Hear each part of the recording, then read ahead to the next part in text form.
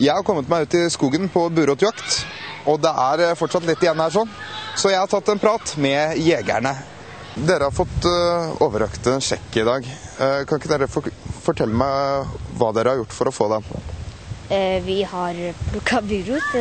Vi har vært med på sånn burotaksjon, så ble det trekt så trakk de over alle skolene i Norge.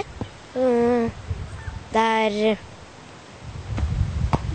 ja, skolen i Vestfold. Og ja, vi vant. Ja? Trekk, liksom. Har dere plukket mye burot? Ja, ganske mye. Ja, hvor lang tid har dere brukt på det her sånn? Vi har brukt 1 dag, vel. Vet du hvorfor det er viktig å plukke burot? Fordi det er mange som er allergiske mot det, og da blir det ikke det, liksom. Ja. Kan ikke dere vise meg hvordan en burot ser ut? Vi har en her. Hvordan kjenner du igjen den? Jeg har ikke akkurat noe spesielt. De jeg pleier å se på er de frø her. Ja.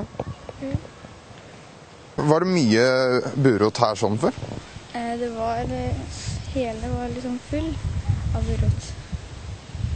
Ja, det er jo litt mye fortsatt, men det har blitt mye bedre. Hvordan blir det? Altså, dere har jo gjort det her i flere år. Merker dere noe forskjell fra år til år? Litt. Det blir mindre og mindre. Vi skal lure på hvor lite det blir til i år. Vi har fått besøk av Norges Astma og Allergiforbund, avdeling Vestfold, som har kommet til oss fordi vi har vunnet en konkurranse som har gått på alle skolene i Vestfold som har vært med og pella burot. Da vant vi 4 000 kroner. De har vi tenkt å bruke til en klassetur på slutten av året. Ja.